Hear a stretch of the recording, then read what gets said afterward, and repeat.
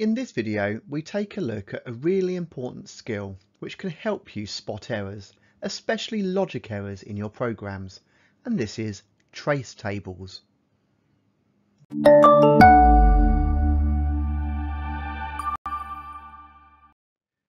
So this vital skill can help you understand how a program works. It is a great way to spot logic errors and test the accuracy of an algorithm and its underlying logic. It typically involves examining a printed extract of code and then running through the program as if you were the computer. You would take each line one at a time and write out in a trace table the current state of each variable. You would note down any output the program produces as it happens. Every variable in the program would have its own column in the trace table, and you would add a new row under any column if the state of that variable changed. This can all sound a little abstract, so let's work through a simple program and use a trace table to figure out what it's doing. So first, we start by identifying any variables in the program, and we put each one into its own column to create our trace table. So we can see we've got a variable called number, so that goes into a column. We've got a variable called counter, so that goes into another column. And we've got a variable called total, so that goes into a third column. We also include a line number column so we can note which line of the program we were on when each change is recorded in the trace table. We've also popped an output window down here where we're going to show any output as it occurs. And you'll note down the bottom there it says when the first line of code executes, number equals print, enter a number, we're going to assume the user enters the integer 5. So we're going to work through this code line by line as if we were the computer executing this program. So the first line of code executes and the user enters a 5. So the contents of the variable number has changed. It now contains 5. Whenever this happens, you update the row for that variable in the trace table. So number now holds 5, and of course we've updated our output window. The next line is total becomes equal to 1, so we've updated that in our trace table. For counter equals 1, so we've initialized counter to 1, and you can see we've updated that in our trace table to number. So we enter our for loop. Total equals total, which is 1, times counter, which is 1. Well, 1 times 1 is 1, and that figure goes into total, overwriting what was there.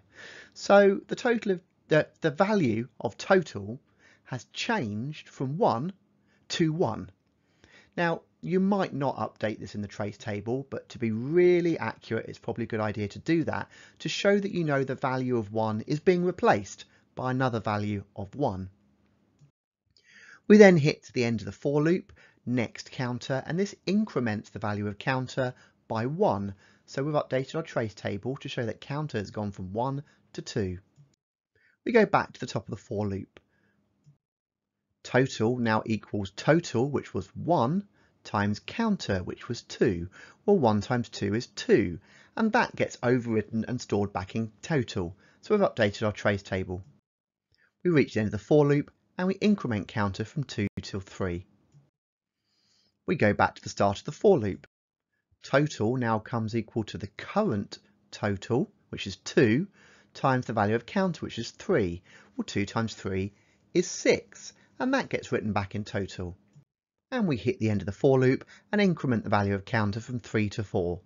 Notice we're very carefully stepping through the algorithm methodically, one line at a time, as if we were the computer program executing. Every time a variable updates, we change its value in the trace table by adding an extra row. So back to the top again, we're going for counter equals 1 to number. Well, number's 5 and counter's 4, so we're still going into this for loop. Total becomes equal to the current value of total, that's 6, times counter, which is 4. 6 times 4 is 24, and this gets placed into total, so we've updated it. Next counter, so we increment counter to 5. We go back to the start of the for loop. For counter, which is currently 5, to number, or numbers 5, so 5 still equals 5, so this is okay. We're going to go into the for loop one more time. Total becomes equal to the current value of total, 24, times the value of counter, 5. 24 times 5 is 120, and we update that into the value total. We increment counter to 6. We go back to the start of the for loop. For counter equals 1 to the value in number. Well, the value in number is 5, counter is 6, so now we do not execute the for loop and we skip beyond the end of the for loop.